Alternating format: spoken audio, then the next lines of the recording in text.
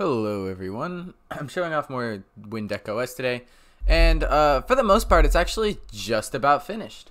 I got all the cool customization things, and I'll go more into detail of that later. The only things really missing here are things like better touch responsiveness, get into it, and I also need to make it so other general things are just more deck ready. This is intended to be a SteamOS replacer. So using this on a on an external drive does work. I'm using that to test it, right?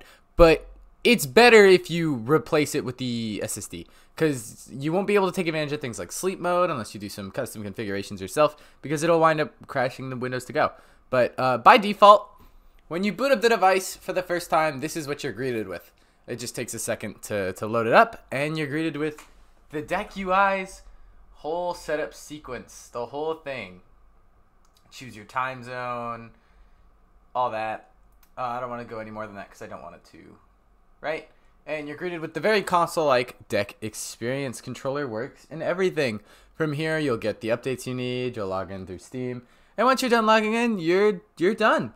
And that's all I really want to show today was that. Look at that! Isn't that cool? It is cool. Shut up. So let me see if I can. Probably not. Oh, I could.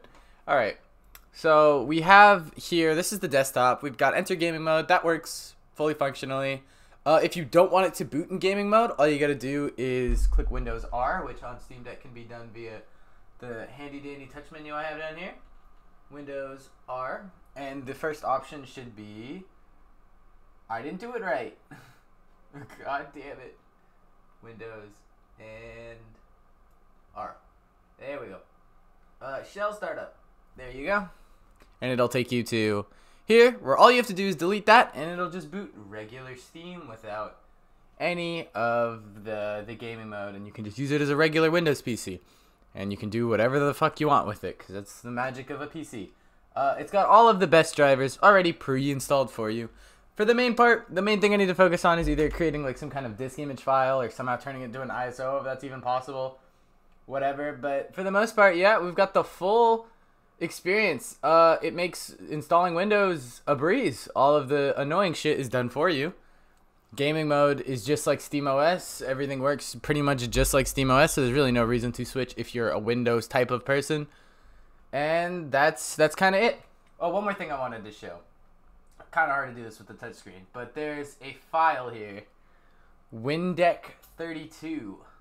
Or Steam Deck 32, and it's containing things like the icons and the fixed dock audio, all that fun stuff, and that's in your start menu is the fixed dock audio.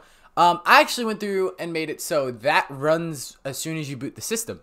So if you're the type of person who only uses your Steam Deck docked, on boot you have nothing to worry about. It'll automatically fix the dock audio just in the background before you can even notice. But yeah, here we go. The whole thing is ready for you to set it up. All I gotta do now is make a tutorial, actually distribute the ISO, and make some minor tweaks here and there. With that, thanks for checking up on the progress, and I'll be back next time to probably show you a tutorial on it finished, or maybe just go through the first time setup and everything. I don't know yet. We'll see how long this takes. See you next time.